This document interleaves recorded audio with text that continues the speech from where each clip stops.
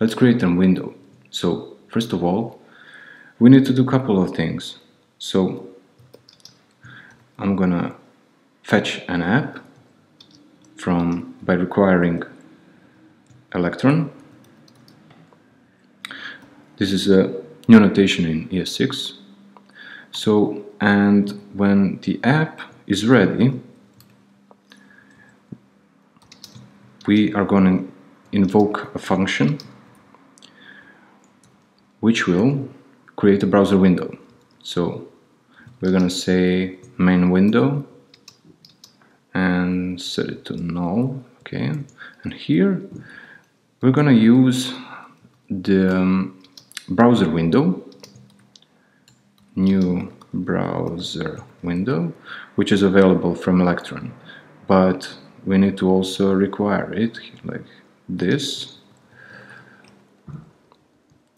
And here we can pass multiple parameters. I'm just gonna pass the width and height, which is gonna be like 300, and say height of 250.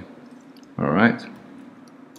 So to open up the window, you need to call the load URL function. So main window load URL, and we have to pass here the path to the HTML file that we want to open. So in this case we don't have the HTML file, so let's say we're gonna have the hello HTML. So here you would reference it like specifying the file path, and we're gonna put dir name, which will navigate to the current directory, and we're gonna say hello.html. So let's create this HTML actually, hello.html, and here I'm gonna make the HTML and say body. Alright, and just say hello world.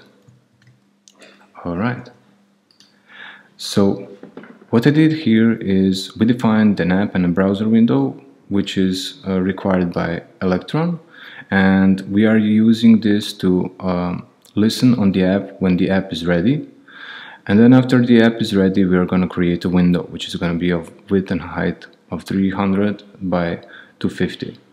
And it's going to load the URL, which is going to be a link to the HTML file.